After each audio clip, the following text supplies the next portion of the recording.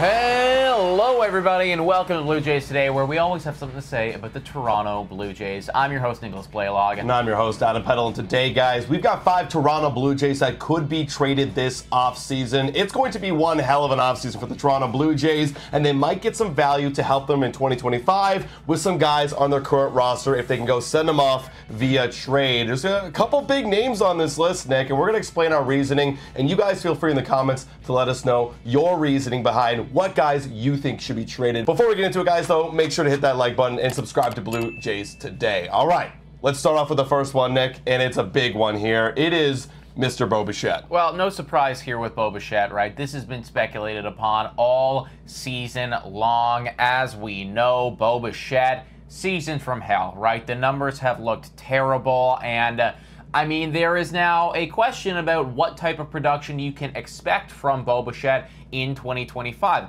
We're of the opinion that he will be better. I think it's honestly hard for him to be worse, considering how things went this year. And the hope is that if you were to trade him, other teams, other GMs would also be of that same mindset, that he is going to get back to his 2023 and 2022 and, well, basically any other year other than this one for 2025. Bichette and the potential for a trade for me has all got to do with the team relationship, you know, and it's all got to do with how you can mend those fences or build those bridges back up from where it was. I know that he's come out and he said recently that he does want to be here long term and everything like that. How much of that is media speak? How much of that is true? These are the internal conversations that we're not privy to, but I think that this one for me all comes down to the relationship with him and the management. Yeah, and for me it also comes down to the money, because a lot of money talks. If he does bounce back, and we're all expecting him to do that, then he might start commanding what we thought he was worth before this 2024 season, you know, over $100 million, $150 million.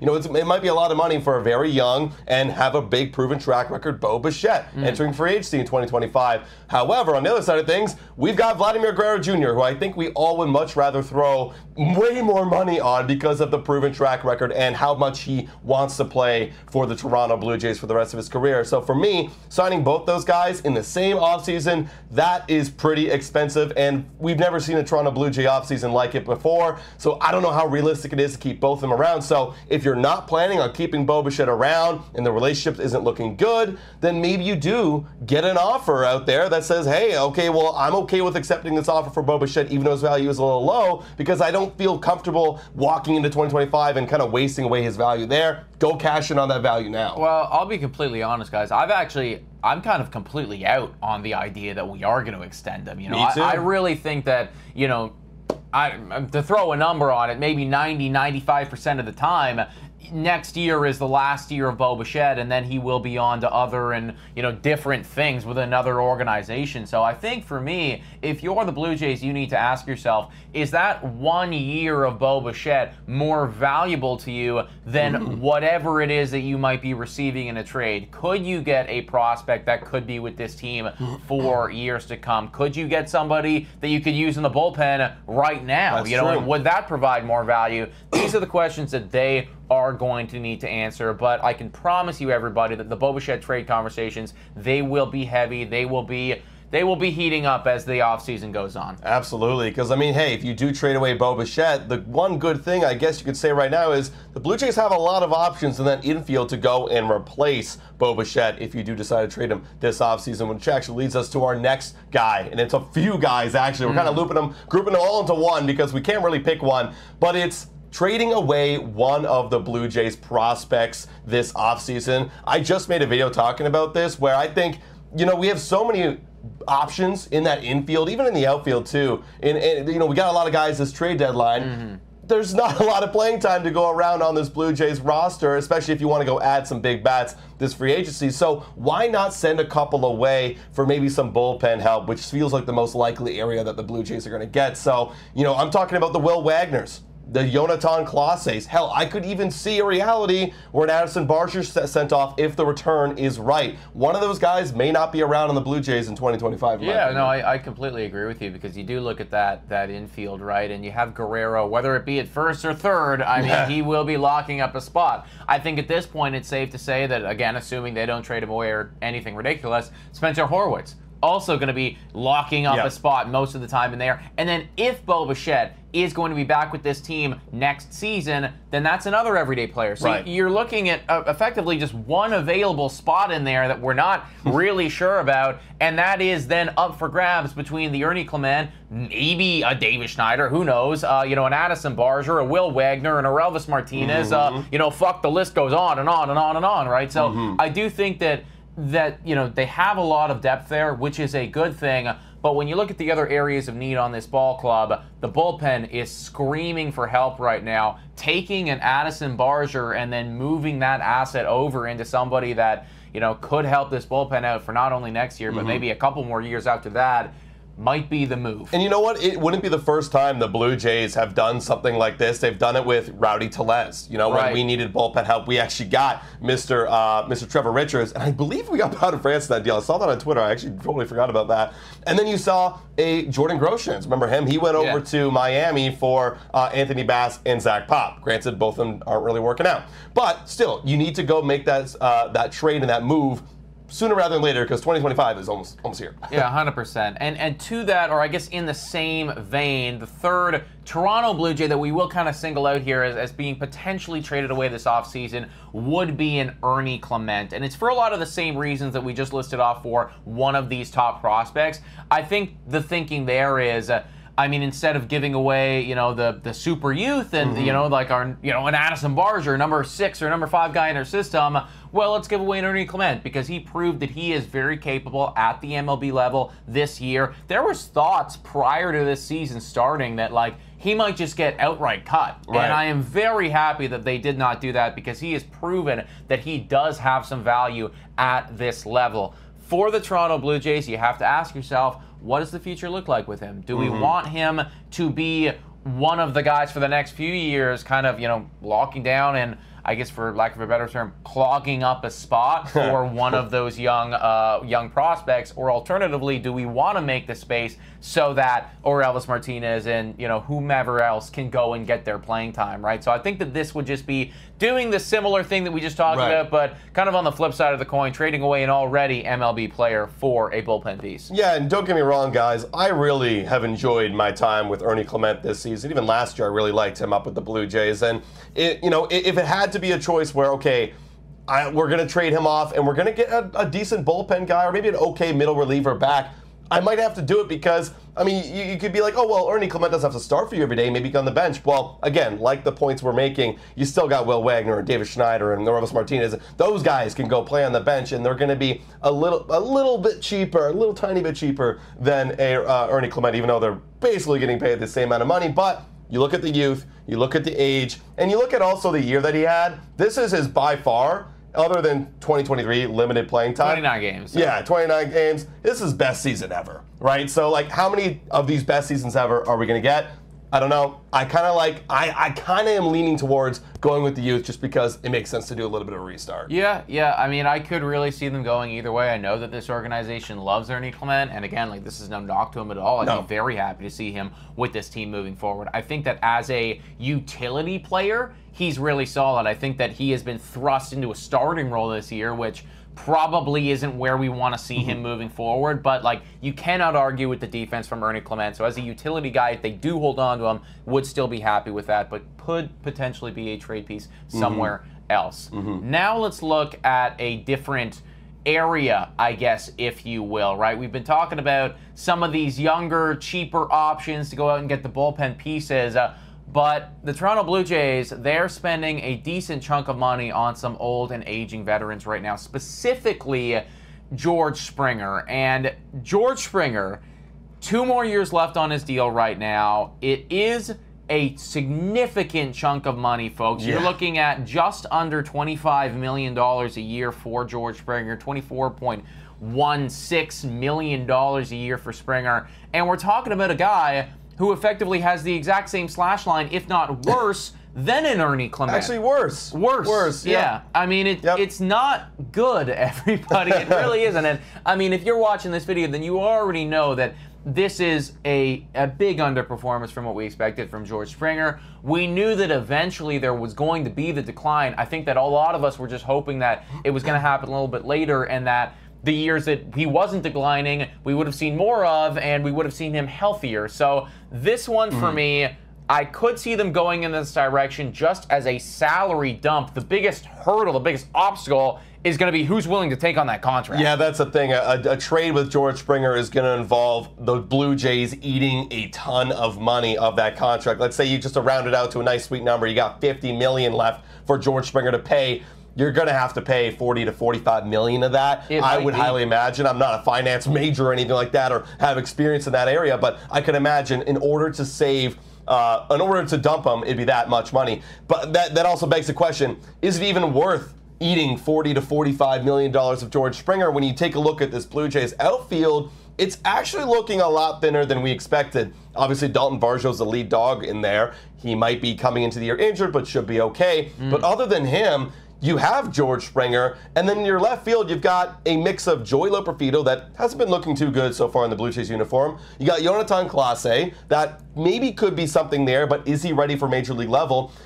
That's something of an area that we don't have a lot of guys to just go get playing time. So why would we dump him if it means, we're still eating a lot of money and we still need guys to play anyways for the Blue Jays? Maybe we just keep him for his presence, for the fans that like him, etc. Well, I mean, yes, I hear you. However, it's not our money. And when you're talking about saving $10 million, I know in the grand scheme of things, it's $10 million, what is that? $10 million. It could buy you another that's player. The thing. It could get you another player, or alternatively, maybe just Edward Rogers thinking to himself, "Damn, I could hold on to $10 million." I'll go on vacation. Exactly, right? That is still a significant chunk of money. So I hear where you're coming from there. That it's not like a perfect situation at all right now, but if you can shave off a decent amount of that money and then reinvest that. I look over at some of the other free agents. I don't want to go too deep into this right now, but this is a great one. Let's say a Danny Jansen. Would you rather, you could take that $10 million and pay Danny Jansen, and now your catching situation is effectively back to where it was at the beginning of this year, right? And then, yes, you don't have George Springer, but that's something that you're going to need to address with the youth, and then also probably through free agency as well. Of course. I hope that this whole experience has been kind of a lesson learning for the Toronto Blue Jays in the sense that, paying injury-riddled, aging center fielders might not always be the best motive. However, hindsight is 20/20, and this is where we're at right now. Because I agree with you that we could reinvest that money. First, got to get someone to take that contract and take him on the team. But I think signing George Springer, looking back at when we first did it, I think is still the correct move. You're hoping that he would lead your ball club into the postseason, have that MVP, World Series MVP moment like he had in 2017, But we never really got there. We never even won a single ball game for, I think, a lot more issues than just George Springer. Yeah. So it is what it is. It didn't work out, and now we're stuck with the reality that I don't think he's ever going to bounce back because now it's 2 years in a row of pure decline. So we got to find another solution. But if not, it is what it is, and we got to keep him on this team for some playing time. Take this with a grain of salt, everybody. But just to put this in perspective, I'm on Spot Rack right here. Jesse Winker of the New York Mets, age 31. He apparently has a market value of $2.4 million right now. That's extremely low. He's got an OPS of 773, a batting average of 257. He's been solid the whole year long. You're telling me that we shave off $10 million and buy Jesse Winker and then also buy Danny Jansen. Hey, I don't know. If we did, look, at the end of the day, I'm not saying we should or shouldn't do it. Yeah. But if we can get someone to get that deal done with, then yes, absolutely. Absolutely. I will also admit, I think that they're thoroughly undervaluing Jesse Winker. I would be shocked if he only goes for $2.5 million. That would be just a steal and a half.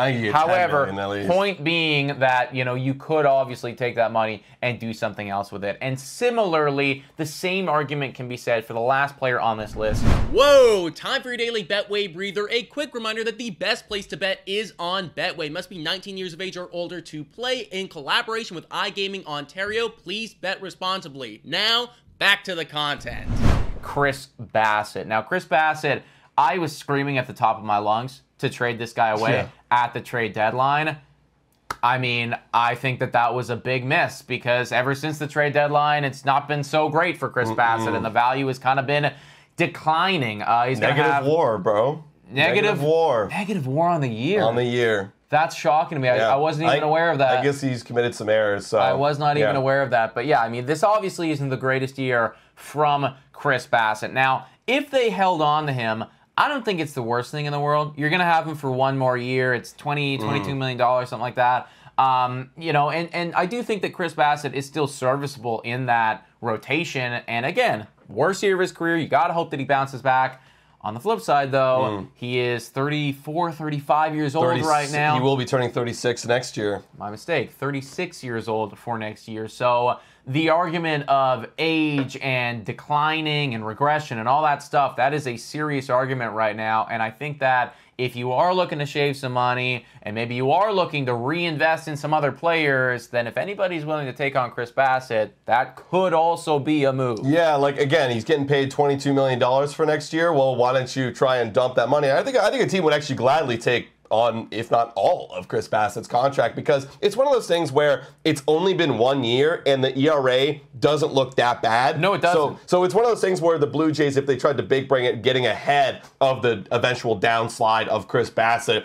So for me, yeah, you take that $22 million that you shave off and then go put it into like a Jack Flaherty or anybody else, or a Sean Manaea or a bullpen, right? Like go, because you will, if you trade off Chris Bassitt, you are going to have to address that starting rotation because that depth is getting a lot thinner. We don't have too much depth anyway, so you're going to, especially with how many injuries that just happened in our minor league system, a lot of guys going for Tommy John. So if you reinvest that into a starting pitcher or a bullpen piece, that would probably be money well spent. Yeah, I do look at, I mean, some of the underlying numbers, especially the WHIP is concerning for me, you know, last year. And you can look at effectively from 2018 all the way to 2023. So a 6-year sample size right there of Chris Bassitt. Like the WHIP was pretty much the same the entire time.